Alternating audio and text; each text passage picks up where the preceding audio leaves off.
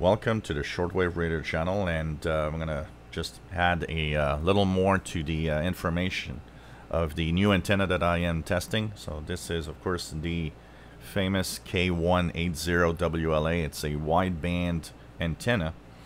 It receives from 100 kilohertz all the way up to 180 megahertz. Now, a lot of you have been saying, well, you must have a defective antenna because I have one and it works well. And of course, when something bad happens or when it doesn't work right, the first thing you think about is, could it be defective or not? Of course, it's part of, the tests and everything. And one of the first things that I noticed is that I found a few people on the web that have tested it and wrote their own comments on it and review. And what comes out is exactly what I'm experiencing here. So what I have is working fine. It's just very crappy in the way that it was designed in the amplifier. And so what happens is if you live in a very quiet environment where FM stations are weak or, not very strong, where the RF environment around you isn't too bad, this antenna probably works fine in that type of environment. But when you actually put it in my environment, and this is very important to understand, if you live in a big city, don't buy this. I don't think it's going to be working well. But if you live, out in the suburbs, far away from the powerful FM transmitters, or even if you live, in rural areas, this actually might be interesting, but it would need to be tested in that type of environment.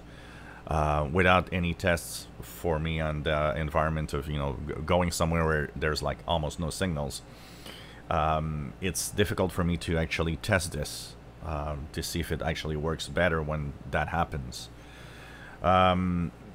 One thing that a lot of people don't understand of my location also is the fact that there's very powerful FM transmitters on the FM scan. I remember a couple of years ago somebody mentioning that he was surprised by the number of radios I have that have FM breakthrough. And the thing is that when you looked at fmscan.org, which tells you a lot of information about the power from the stations and where they're located and so on, it turns out, and actually that person was extremely amazed at the amount of RF FM power signals here. Here, if you have a crappy FM radio, FM receiver, it is overloaded by all the stations and it's almost difficult to tune. It's how powerful these signals are in Montreal.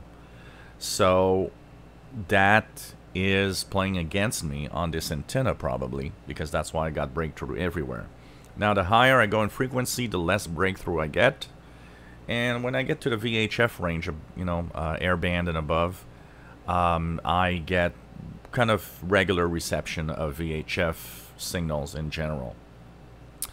So it is definitely an antenna that's really not capable of dealing with the strong signals here. The amplifier is probably overloaded terribly.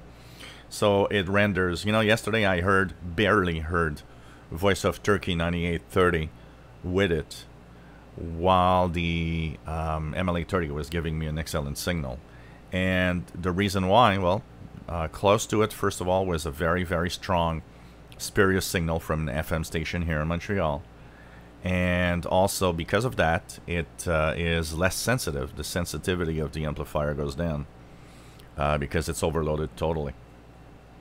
So it is not that it's broken. It's not that it is defective. It is just a bad antenna to have in a very high FM signal environment.